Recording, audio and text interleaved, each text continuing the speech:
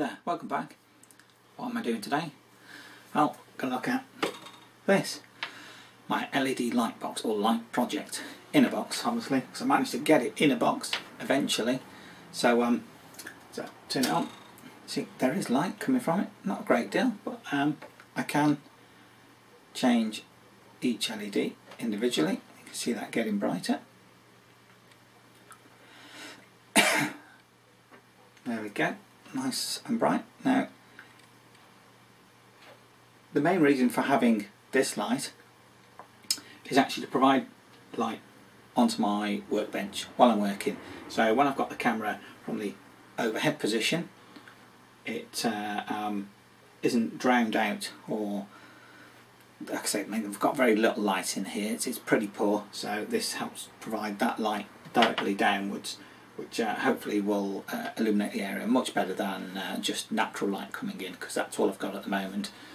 So there we go. So I suppose what we ought to do is have a look inside the box and see how I managed to get it all in. Okay, let's turn that off and we'll have a look at it. Okay, so here's the box. As you can see, a control for each one, on-off switch, power, turn it on and off, there we go, not a problem. Now, holes, as you can see, there are a bunch of holes in here. Now, the reason for this is that this box was originally doing something else, but I decided to reuse the box because it's a good sized box. It seemed to fit just what I wanted. What I've done is I put a magnet on either corner and then up on the workbench, so it can just stick up. There you go. But if I need to take it off, I can. I could actually, I suppose I could in theory, take it off, you know, and hold it or move it around if I need to highlight something specific. Let's just turn that up. So as you can see, there's a lot more light there, whereas without it, it's got natural light. So there you go. I mean, I can adjust them. So it's basically, when it's right down low, it's virtually just natural light, but I can quite quickly add quite a large amount of light onto the workbench. But like I said, let's actually take it apart. I'll open it up anyway. Take it apart. I'm going to just put it together, haven't I? So yeah. So yeah, I've repurposed the box from a different job or a different use. So as you notice, I just drilled holes for the LED light to come through. My idea is that eventually what I'll do is I'll cut a slot and then maybe use some sort of filtery type paper to go over it to add more of a diffused light to the down onto the bench rather than just a straight light. But I mean, it probably works either way, but yeah, I would still like it to have an open slot, get as much light out as possible.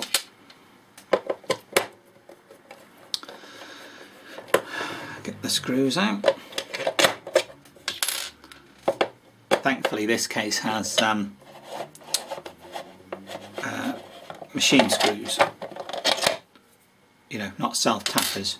Self-tappers you only get so many times before the hole disintegrates. So there we go, the inside.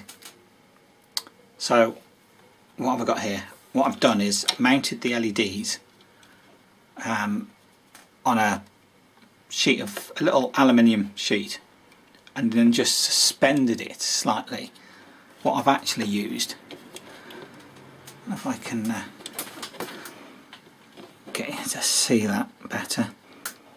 You can see that in there. I've actually used two of the PCB supports that you use on underneath your motherboard on a computer, so that rises it off the case. So you've got those one either side, just raises that little sheet of aluminium off that's got the LEDs on the back of it.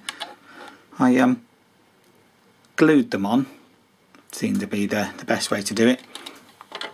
They will get some heat in there, but that aluminium sheet should hopefully help dissipate that. As I say, this has been reused from something else, so there was writing on here. Didn't really want the writing to be seen, so that's why I've covered it up. Then the main part of the box, as we can see, we've got the switch, the power into the switch, then that into the voltage regulators. I've probably sort of overdone it a bit there. Probably just needed one voltage regulator for the 555 timers and one voltage regulator for the all three LEDs. But what I've done is I've gone way over the top. One voltage regulator, which is a 12 volt for each LED. So this wire will come in, go through one of these banks, so it's two resistors in series, comes through there, out the other side to one LED, and so there's two resistors into each LED, and then it goes through into the transistor, and the base of the transistor is controlled by these 555 timers, and that's all there is to it. But take a little bit of planning to get this on here, especially as I've got lots of holes in the back, which I suppose help for allowing heat out of it. Excuse me. So, but I decided to put these upright to get on there with the pots, partly because it would take up slightly less room, and I just found that because of the height, it's probably the easiest solution. Actually, it sits quite well, I think. Like I said, then they come onto the three transistors, one transistor for each LED, and the RBC 335, is it? 336? Which one? What am I talking about? Well, whatever they are, I mean, that's the transistors, and then obviously it goes out through there and then back down to ground, which they're all. I've used that one of the lines on here on this board as mainly as my main ground line, and then everything's coming off there onto this board and then jumping round onto there, which is back round to negative on there. That's all there is to it, really. LED light box, or LED light, yeah, light box project, whatever you want to call it, whatever I want to call it. Very simple.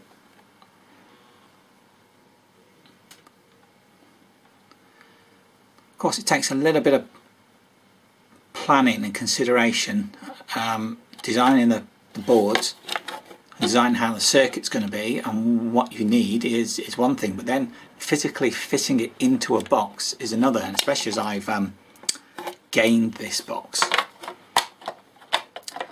rather than buying a box specifically for the purpose, means I had to think quite a bit about how I was going to get that, get all the stuff inside. But, I mean, it's fitted in really quite well. Well, I think it has anyway. Screw the back on, or is it the front?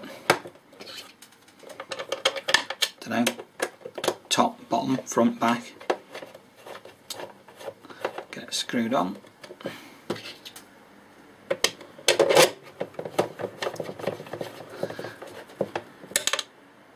Oh, didn't sound good. Something just fell off. I think I'm going to have to open that up.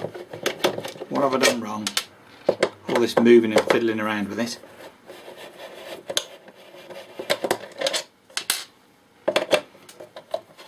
Well, it might be the heatsink plate that I've got, because it is a bit tight fitting.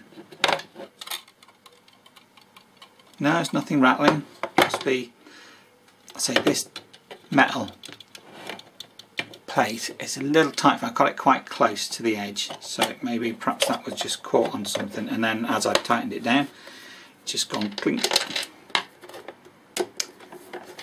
Tighten them down again quickly. Doesn't need to be mega tight.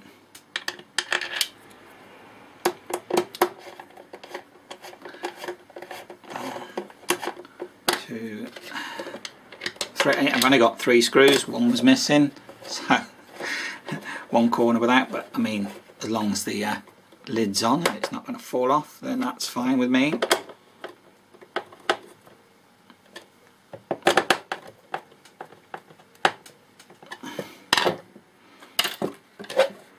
There we go.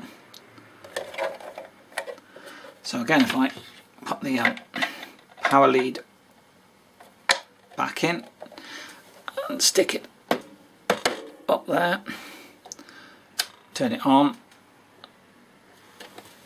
and turn the lighting up. I have noticed that as it reaches the top of the pot movement, when the pot gets round to its maximum, the light seems to suddenly pop on a bit brighter than being progressive. It gets right to the top end. So if I just do one, let's do this far end one, might see it better. It's brightening, it's getting brighter. You might not really see it, and then all of a sudden it comes on a lot brighter. If anybody's got any ideas as to why it does that, remember it's a 555 circuit, give me a PWM output onto the base of the transistor. So if I turn all 3 on, then probably can't even see the components on there, I don't think. Let's see if I can zoom into them. There we go. There's loads of light there now, isn't there? You know, I could almost work out what the colours are on those. Good job I got my chart with me, isn't it? Come back out.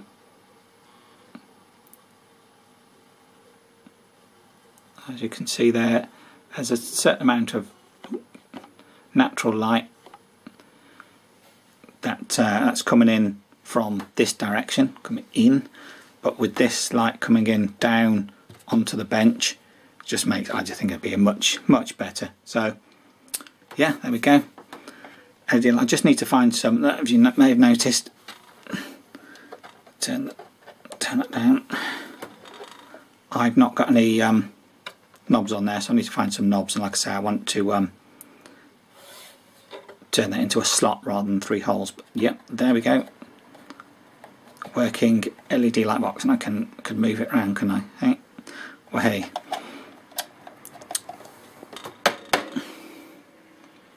Brilliant. So yeah, if anybody's got any ideas on why the well, as I turn the pots up, why it suddenly goes very bright at the very end of the turn on those, then please put it in the comments. Marvellous. What else can I say about it?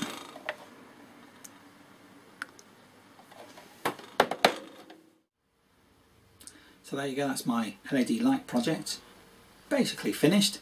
I do need to add a couple of other things. What I want is like a couple of boards, one either side. I suppose it'd be like a board like this. I've seen other people on YouTube making these boards, and they cover them in foil, like crinkle up the foil and then flatten it out, but it's still crinkly, so it helps reflect some of that light. So either side, so I give even more light onto the workbench. I suppose if I can get some stands, I could always have them so they're sat, you know, like now, you know, want a bit more light behind me or to the side. I mean, lighting's a major problem if you haven't got good lighting, especially when you're trying to shoot a decent video. Lighting can have so much an effect. I found that without good lighting, you know, you can go from what I think is a reasonably decent video to watching it back and going, that's awful. So yeah, lighting always been a problem, but I'm sure I'll get there at some point. Anyway, if you like this video, please give us a like, subscribe, and all comments are welcome. Thank you very much. Catch you next time.